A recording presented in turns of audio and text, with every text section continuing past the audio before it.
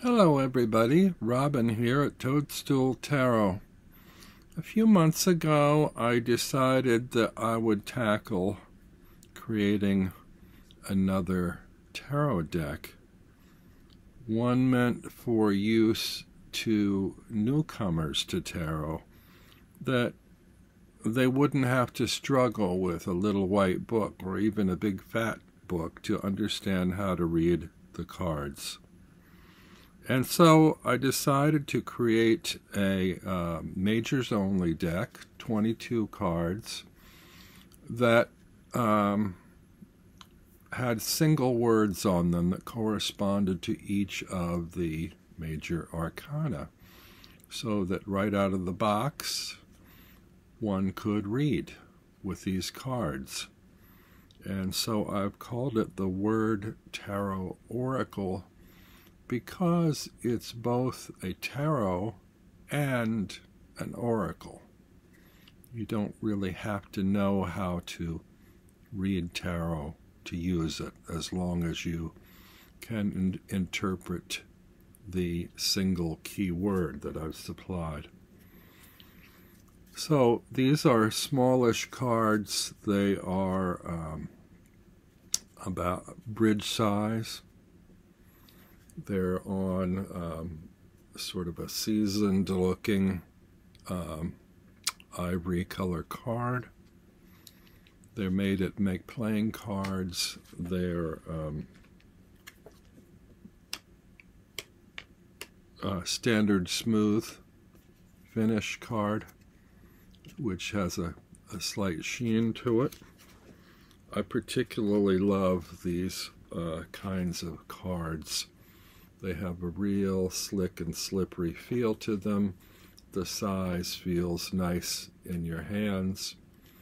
These are the cards, the type of cards or the type of cardstock and the size that I used for my open face tarot deck. So, like I said, it's called the Word Tarot Oracle. This is the second edition, made in 2023. The first one I did in the fall 2022, and I wasn't entirely content with the words, the keywords I had chosen, and since they're single words, they're very important to choose the one and only word to represent a card. At this stage, I'm still not certain I have the perfect word for each card, because if you handed a major arcana deck to anyone and asked them for a keyword to each card, you wouldn't consistently get the same word from everyone. But I needed to find a word that could incorporate more than one meaning to a card, but that would still be accurate. So this is the Word Tarot Oracle. These are the backs, very plain and clear. I also numbered the cards so that if you do know tarot and you happen to know the number of the card in the major arcana that corresponds, you can look at that on here. If you're puzzled by the word, you can look at the number and pursue that. You can look it up. I also included an extra blank card at the back and a little card of major arcana correspondences. What I mean by that is the first card would be the Fool, which is 0.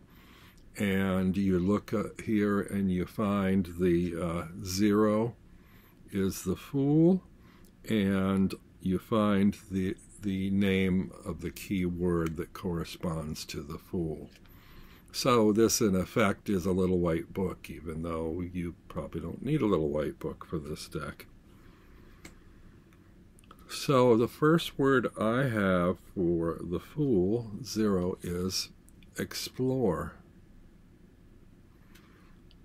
If you know the images from the Rider-Waite-Smith, you know that the Fool is carefree. That's another key word. He's out there looking to explore his world. The second one, or I should say the first one, because the first one actually is 0 number. Number 1 is manifest, which is the magician who has all the 4 tools of the elements and makes things happen.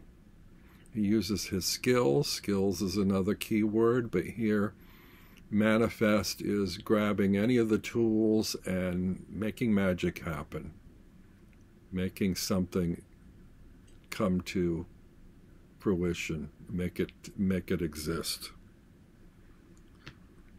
Next we have number 2, search. This is the high priestess, and she's depicted usually with a scroll or a book on her lap.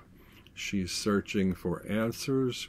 She searches her subconscious. She searches through the spirits beyond the veil. She's searching for an answer. Number 3, we have nurture, which is the Empress, who tends to care for and make things grow or make things happen through love and care, through the art or act of nurturing. Number 4, we have the Emperor, who is the master of his land, his people, their actions, rules, and laws. He's in control of the people or laws and actions.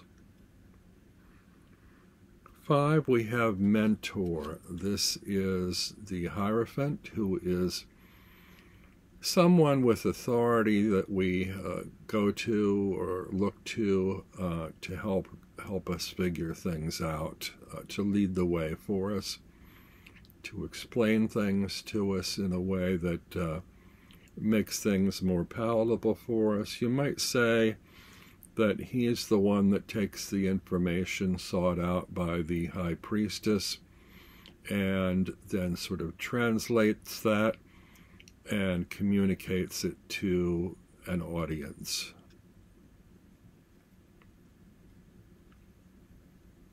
Number 6 is partner, or the lovers. This could be in romance, it could be in business, it could be in any activity where you require an additional person to share the experience, whether it be work, investigation, love, any sort of activity. Number 7 is direction. This is the Chariot, which is a vehicle moving forward, a means of moving forward, but also not just a straight line. It could be left or right, but it's progressing. And it's how do you progress? In what direction do you move? Suppose you're moving forward and you've got 2 different paths and need to decide which one to take. This is a card to think about that. Number 8, persevere, is the strength card. And regardless of how much strength you might have, you use all of it to persevere, to overcome a situation, stick to it, follow through, bend it to your will, if you will. Number 9, the Hermit, is introspection. That is going within and considering your situation from all the information you have at hand. Number 10, I have risk for the Wheel of Fortune. Risk often implies potential harm or difficulty, but you need to gamble or risk on something to win. So a risk can be both a bad thing and a good thing. You have to take a risk in order to gain reward. Number 11 is equity. That's the Justice card, trying to be fair and equal in all situations. Number 12 is the Hanged Man, which is suspension, which is suspending your action. It's hanging suspended and reconsidering your position, getting a new perspective by stopping in your tracks and looking around and seeing how you relate to the world around you and what's your best course of action. Number 13, change is death. It's a transformation. It's a change from one state of being to another. It's the end of something and the beginning of something else. Number 14, temperance is balance. It's the art of centering yourself. It's making things work when they get off kilter, out of control. You want to bring them back to center, keep things in balance, not go to too much of an extreme either way between options. Number 15, the devil is temptation. Whenever you are tempted by something that might not be your best course of pursuit, you may be tempted by the devil. This again could apply to risk. You may be tempted to take a risk that's unworthy or unworkable. Number 16, the Tower, is surprise. Now, surprise usually is a good thing, but not everybody loves a surprise. And a surprise is always unexpected.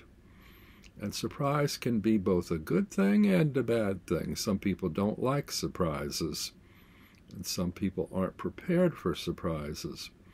But when a surprise happens, you need to be able to react to it, either in a good way, in a difficult way. You need to move beyond it, take what is revealed in that surprise, and figure out a way to continue moving forward.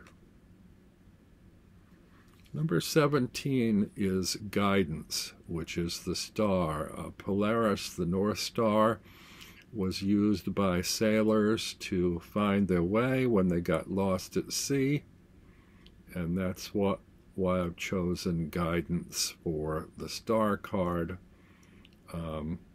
I think it helps us consider looking for the best course of action, the best way to go when we're not sure about something. Number 18, I've chosen puzzle for the moon. The moon has always been a difficult card for me to read. And the moon is mysterious, and it's not perfectly clear. It's in shadow. It's in various phases. It goes through different positions. It's always a bit of a puzzle to figure out what the moon is saying. It's not quite a clear-cut answer. You might look at the moon card and have to puzzle things out a bit, puzzle out the meaning. In the RWS, we have a path that you're following. You're following it by the light of the moon, dark at night. One side of the path has a domestic dog, the other side has a wolf, so you have to sort of find a middle ground between instinct and reason, and that's always a puzzle to work out. So that's why I chose that word. Number 19, the sun, is clarity. Clarity reveals all. We all feel better usually when things are clear, there are no misunderstandings. It's everything seen in the bright light of day.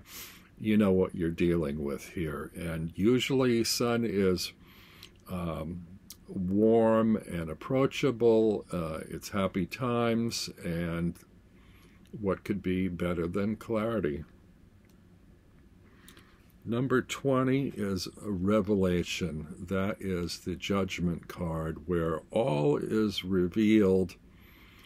If you flash your life before you, you see all the good and bad you've done, all the things you've had to deal with over the course of it, and you see what your perspectives and actions have been in doing things, and you have or arrive at a revelation. And lastly, the world card, which I have as achievement. And achievement, if you're following the fool's journey, this is the last card. So you go from starting your journey to ending your journey. When you end your journey, you have achieved something.